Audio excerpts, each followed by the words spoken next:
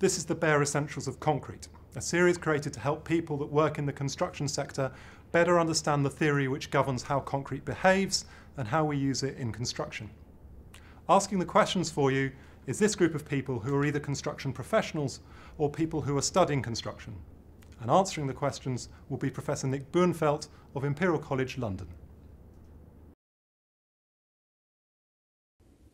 Concrete is the world's most heavily consumed material.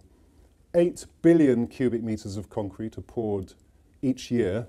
That's equivalent to more than 1 cubic metre per person on the planet every year. Concrete is made from 3 principal ingredients, from cement, aggregate and water.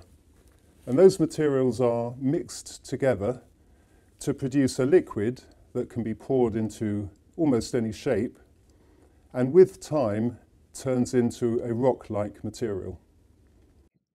So why is concrete so popular? Concrete is popular for many reasons. First, the materials used to make concrete are readily available anywhere in the world. Next, concrete is a low technology system. Complicated equipment isn't required. Concrete structures can be formed to any scale, from a paving slab right up to a massive hydroelectric dam. And concrete can be poured into any shape.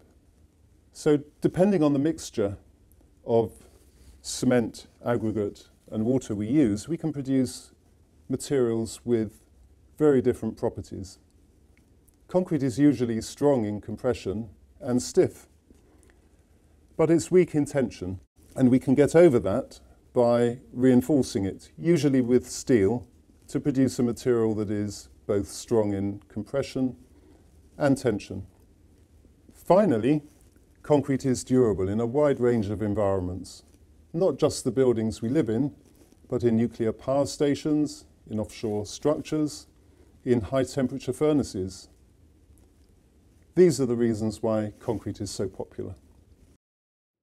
Has concrete been around for a long time? Well, you might think of concrete as a modern material, but in fact it's been used for thousands of years. Perhaps the most famous example of its use from the ancient world was the domed roof of the Pantheon in Rome, a 43-metre diameter, unreinforced concrete dome that is today in perfect condition and is probably stronger now than it's ever been. The use of concrete really picked up around 100 years ago when steel reinforcing rods became available. And that meant that concrete beams could be produced that would span farther than timber and were also more fire resistant.